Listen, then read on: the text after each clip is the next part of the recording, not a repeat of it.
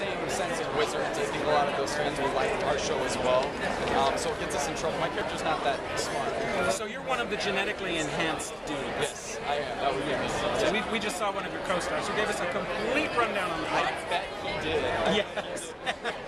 And I said to myself, none of these people are playing actual labyrinths. But No. you're about as close to one of the labyrinths as I suppose that could be. Yes, that's a metaphorical term. Metaphorical. So you're not as dumb as the character. I'm not. Very different. That's what's fun about acting. Yes, yes indeed. Now you're here for John Carter. Yes. Now, did you know about John Carter before this movie was announced? I didn't know. I saw so many interviews. I thought the movie was so cool that it was until after I saw the movies that I actually discovered that it's not true. And what do you think is the coolest looking thing about this movie? The things on the posters. I have no idea what they are, but what I like about movies like this is you can kind of dream and think of what certain things are. It goes into a different dimension, a different things in outer space. I think that stuff's so fun because it allows the audience to whatever they want. Okay, well, we'll let you head in and see all of that cool stuff. Thanks for stopping.